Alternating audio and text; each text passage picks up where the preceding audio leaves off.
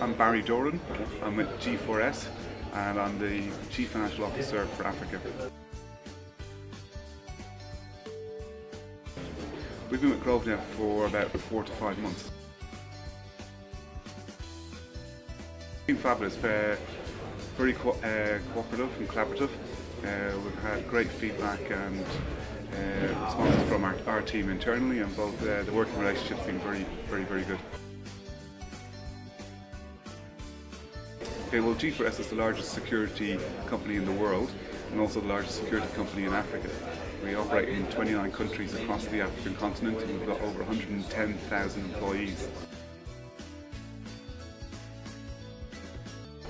Well, the main solution that we got from Grove was an email and calendaring solution.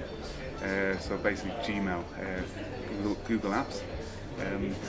The mail and scheduling application in itself was cost effective and made sense for us commercially, but in addition to that we got the whole suite of Google Apps applications such as Documents, Google Drive, Hangouts, etc.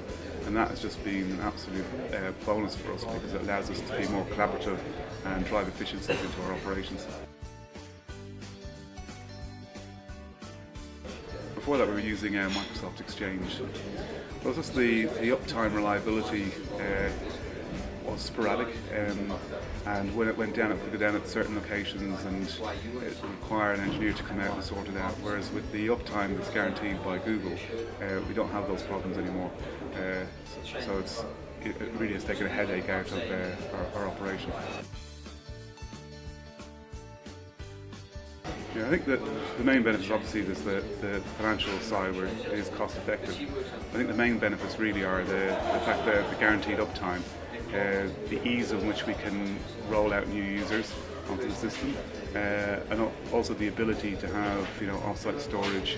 If anything goes down, we have any problems in a particular office, those people can get back onto their mail and up and running at a different location pretty quickly. All they need is an internet access. No, absolutely, I would have no doubt, no hesitation in recommending Grove. Well, I think the key thing to remember about cloud computing is it is completely scalable. So my advice would be, if you've got any doubts, just try it out on a small scale and then take it from there.